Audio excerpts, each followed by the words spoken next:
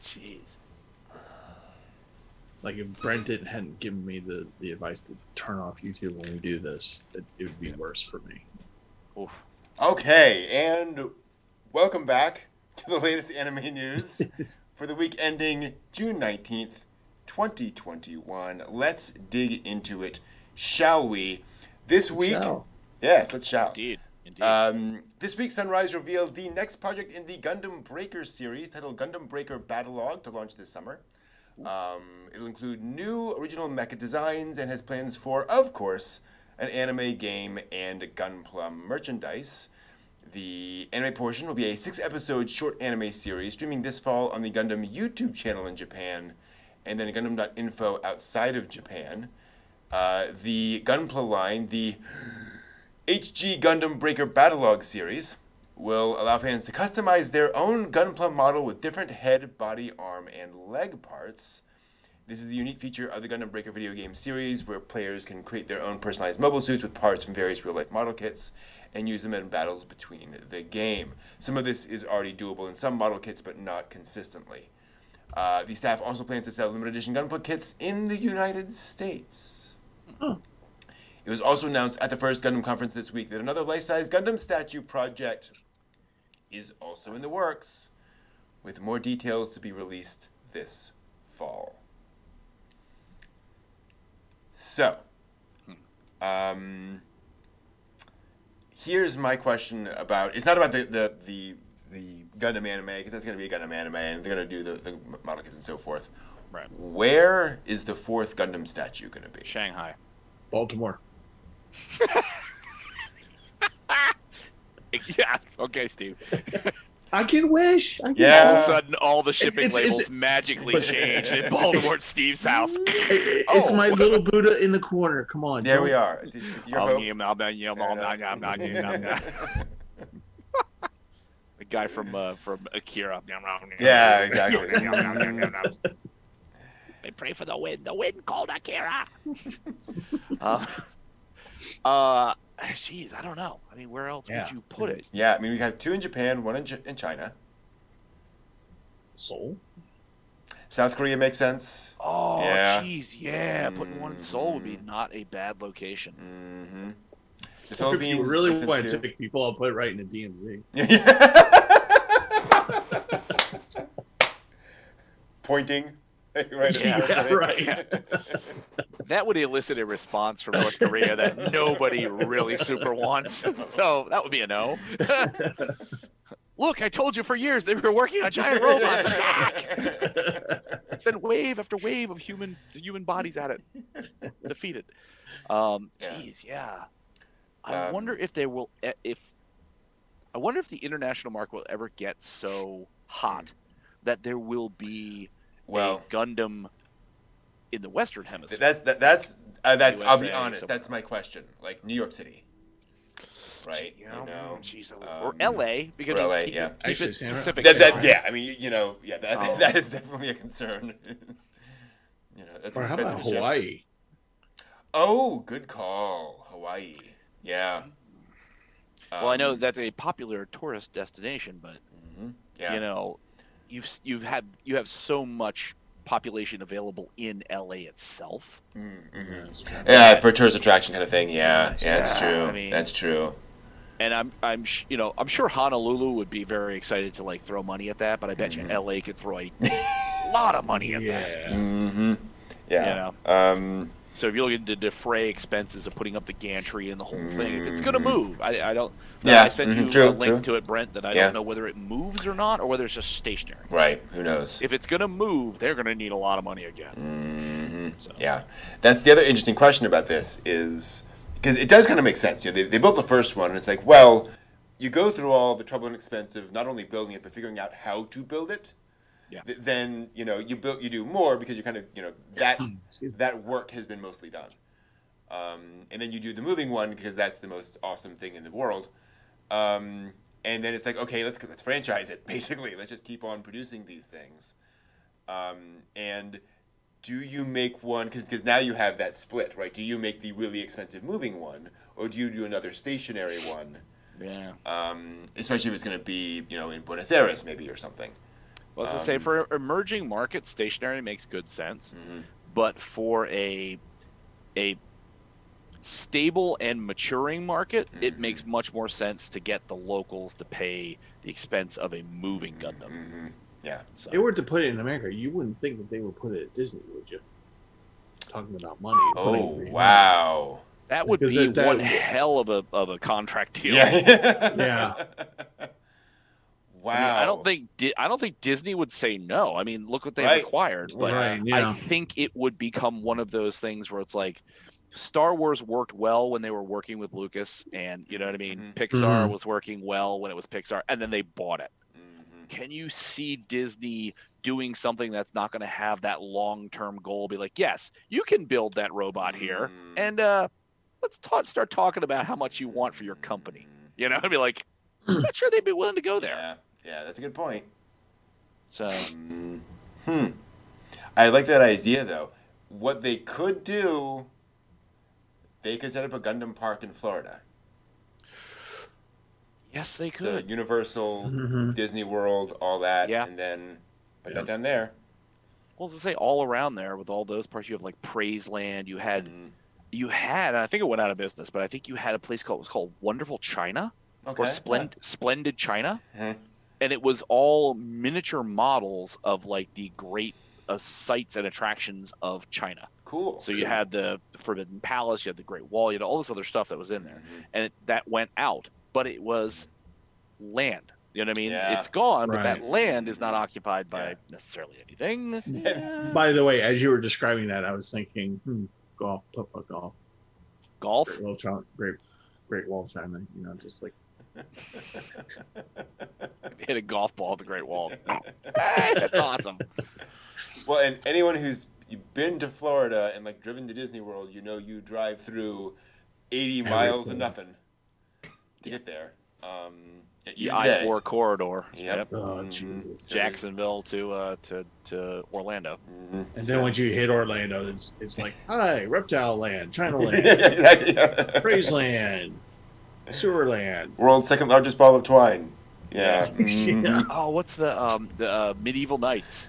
Oh yeah, Medieval Times. Yeah. Medieval Times. There you go. Yep. I know things. Yeah, there we go. And some of the worst motels to get murdered in. And some of the best motels to get murdered in. And let's not be like shaking the stick at one group of people here. Totally. So yeah, that's pretty exciting. We'll see where that goes. Also, some exciting news this week. Another anime collaboration project has been announced from Netflix. This time partnering with well-known manga creator group Clamp. Of Cardcaptor Sakura and, gosh, so many other things. The new original series will be animated by Wit Studio and based on Grimm's fairy tales.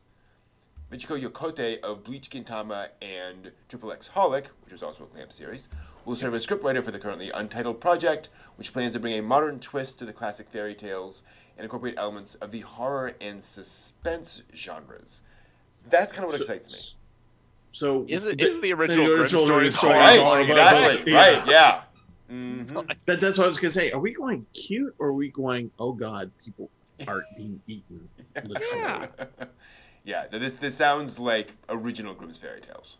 Yeah, I was gonna say not the Disneyfied version where it's like, oh, Snow White, that's just so nice. But like, no, it's not. No, the story is not. Yeah, Beauty and the Beast. Oh, it's this wonderful romance. No. Like.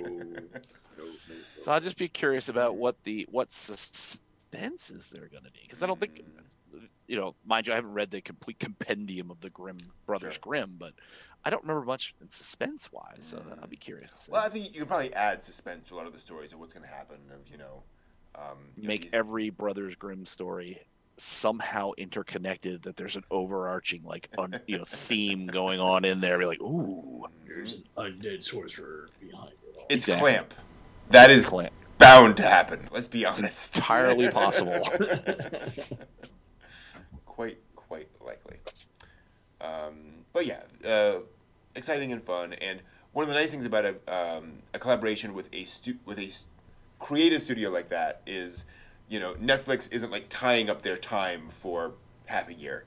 they're doing character designs, they're doing concept art, and so forth, and they move on to the next thing. Good question, Ant-Man. Will Clamp ever finish the X manga? That's a good question. That does feel like an abandoned project of theirs. Anyone curious? There's an anime series called X 1999. Also, I think X the movie, which was a very apocalyptic thing made in the 90s, building up to 1999. That Clamp did, and was one of their first really dark, creepy stories. Is it a spoiler to say this? Probably, but I'm going to say it anyway. One of the versions of X ends with one of the characters cradling his brother's head. Just the School head. Days. Oh, no, yeah. Sorry, not School Days. I'm sorry. Kind of like that. Very dark, gothic. Characters with powers, throwing lightning around and destruction and so forth and so on. So, Okay. but yeah, I think it's one of those things where they've moved on. Sadly. Interesting. Yeah. The world has not moved on from Robotech, and it never will. Never will. You may remember big news from a few months back when an agreement was finally reached regarding the ownership and distribution rights to the Macross and Robotech franchises. Well, this week Funimation announced details about the release of media in the Robotech franchise, which the service first announced their acquisition of way back in 2019. But now that all this is worked out, they can finally move forward. An exclusive collector's edition of the series is coming to the US and Canada. The set includes all 85 episodes of Robotech the series, remastered in HD, while retaining the original aspect ratio and film grain. Wow. So it's remastered to look like crap? Yeah, so it's basically all the film grain is there, but you get all the detail of all the film grain. You get to see every individual speck of the original film grain. Okay. The set also comes with a dual pack of figures, including a variant of Roy Foker's transforming Valkyrie, along with Roy himself in pilot uniform, and 4 3-inch military-style patches. So how much? Yeah, I know. I have the not looked it 20th up. anniversary version of that pack. Yeah. So This is at least the third, full release of Robotech on disc. But more importantly, the full HD remaster will also begin streaming on Funimation this fall in English dubbed format. There is basically no English. There's no subbed version. Wow. Plus, the Robotech 2 Sentinels and Robotech the Shadow films will also be added in their original standard definition. What's also cool is that the Robotech Macross Saga game for the Game Boy Advance has also been remastered in HD and brought to Nintendo Switch. If you ever want to play that, it's now a thing. And a number of merchandise collaborations are in the works, including apparel, collectibles, publishing. So fans of Robotech have a lot to look forward to in the future. Joke. Oh, boy. Yeah, how much It is is that happening. remaster I'm thing so going to cost? Yeah. Poor already. And I just, Mhm. oh, loan officer, what are you spending it on? Robotech Cross. What the hell is that? Don't worry, just give me the money. Mhm. It's an Yep. investment in the future. Right, exactly. Investment property. September 28th will be the release of that boxed set. I am scrolling down. Yeah, there is nothing here listing its price. No on pre-order? Funimation yet. Oh, geez, pre-order. Come on. Could be. Could possibly. Probably soon. But we'll see. It's probably going to be like $400. Yeah. It's just going to rake us across the coals. We're going to make all of our money up front. Mhm. Cool. Yeah. Uh-huh. Thanks. Hey, thank you, sir. Can I have another? Yeah, exactly. Why are you hitting yourself? Why are you hitting yourself? Because I like it. There we go, Kathleen. Just release it on VHS again. If you're gonna do the grains, let's do a VHS release. We're good. VHS and Betamax, just to cover all your bases. I have a smaller apartment now. I can't. Yeah. It'd be like 300 videos. Where do I sleep? On your pile of Robotech. Yeah, exactly. Oh, that's hilarious. Also this week. New meaning. Yeah, exactly. Kanagawa announced this week that Uncle from Another World, the manga, is inspiring a television anime. The protagonist takes in his uncle, who is newly reawakened from a 17-year coma, to find out his uncle had been isekai'd into another world as a hero during that time period, and brought his magical powers back with him when he returned to the real world. Wasn't this Jumanji? Yeah, yeah, kinda, yeah. I like this idea. We'll see where they go with it. Kind of fun and interesting. BL manga Sasaki and Miyano is also getting a TV anime adaptation sometime in 2022, done by Studio Dean, following a Fudanshi and his slightly delinquent senior. Oh my. The Wotakoi Love is Hard for Otaku manga will end in its next chapter on July 16th. The final compiled manga volume will ship on October 14th and include a new original anime episode based on the company outing story from the manga's 6th volume. So if you're interested in Wotakoi, that will be coming out soon. Now, it is difficult to go more than a week or two these days without talking about the Demon Slayer Mugen Train film. This week is no exception. After breaking pretty much every possible record in theaters, the movie came to home video this week and sold more in its first day than the next highest video release this year sold in a week.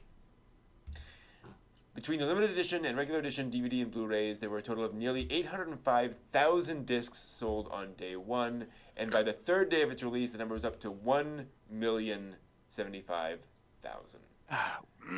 And odds are probably most of that are the people like me who just didn't see the theater. They're like, oh, everyone else is seeing it. Buy it. Yeah, exactly. For fans in the US, Canada, Australia, and New Zealand who didn't order their own home copy, it was also announced this week the film is coming to Funimation streaming starting on June 22nd, both subbed and dubbed. So you can get in on the Mugen Train starting in just a couple of days. And of course, following Steve's suggestion, 1,075,000 are sold. eBay posts its remarkable one-day incredible sale of Mugen Train at 999,000. Hey, everybody watched it and sold it. Like, aha. Excuse me. A website opened this week announcing an upcoming smartphone game inspired by the Rent-A-Girlfriend manga, titled Rent-A-Girlfriend Heroine All-Stars, featuring crossover girl characters from other weekly shonen magazine series. So you can also rent girls from Fairy Tail, Seven Deadly Sins, and Fire Force. The tagline on the website reads, quote, "Hey, which girls would you rent?" Oh, God. Oh, God. Why would you have this game? I don't know. Because I've got nothing else in my life. It's a fine game, except for like when you try to explain it to anybody. I'm sure it's great fun. Hey, Steve, what are you looking at? What? Huh? It's too hard to explain. It's a fairy tale game. It's a fairy tale game. Yeah. I'm just renting women to go. That's against Let me back this up a tad. That sounds really, really bad. Let me try this again. Yeah, this is all above board. I pay money for them to accompany. No, hold on. The Jujutsu Kaisen manga is also getting an upcoming smartphone game, role-playing game called Phantom Parade, which will, like any good mobile game, be free to play with optional purchases. Yeah, go figure. A new gourmet manga was also announced this week featuring a surprisingly familiar character called Superman vs. Food. Superman dining alone. It will launch in a couple of days on the 22nd and will follow the daily pastime of the strongest man on Earth, who hears stomachs throughout Japan growling at lunchtime thanks to his superhuman hearing. Yep.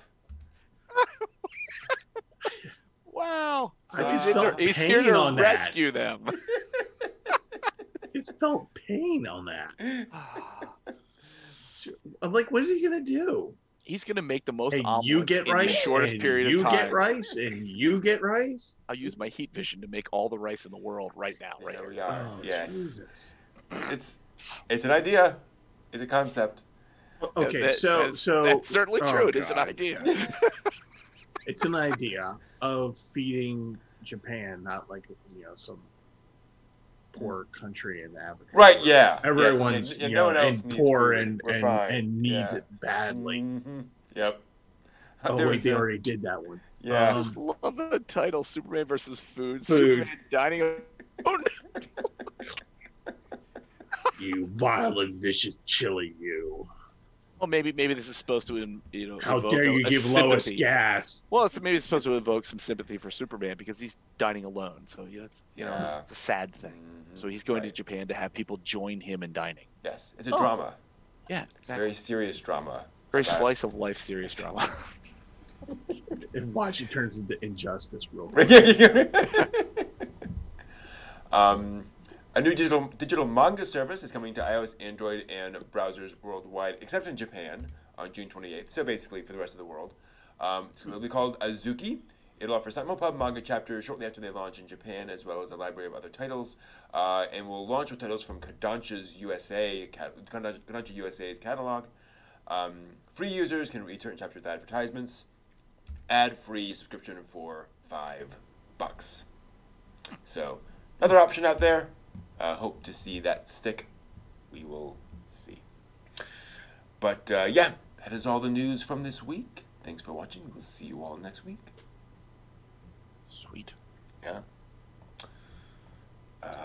All right, that goes off. Goes over there. No line. Look at that. No line. Yeah, the line is not back this week.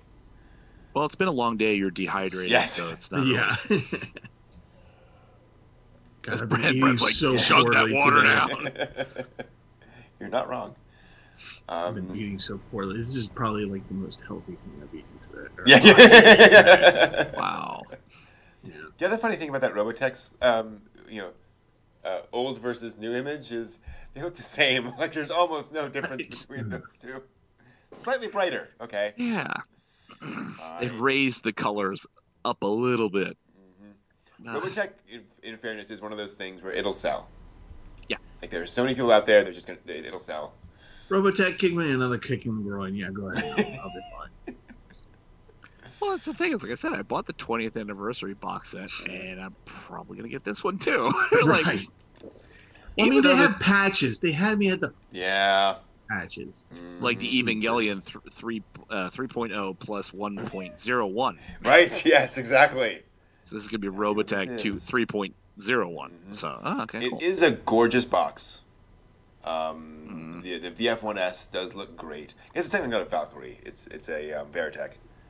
And the patches are nice. There's a Macross Consortium, a Skull Squadron, and a I Want You for the UN Spacey patch. I see. I'm just wondering, is the Valkyrie convertible Valkyrie? Is it like a 1/60th scale, 1/72nd scale? I am zooming in. It does not. I cannot tell from the box. It's probably, but it's pretty big. That's pretty big. Really? Yeah, it's a decent size. Oh boy, that needs the box set's gonna be like $500. Yeah. Don't reward them for this. Edition. Right, it's true. I gotta have it. Drugs would be It has cheaper. 3.2 additional seconds, dude. Right. Come on. I'm supporting the industry. Well, Yes, actually, would be. Actually, it would. Yeah, absolutely. I'm supporting Harmony Gold at least, Yeah. and whatever they decided to pay out in their agreements. Though, Yeah. let all this stuff happen. It's So. Funimation too.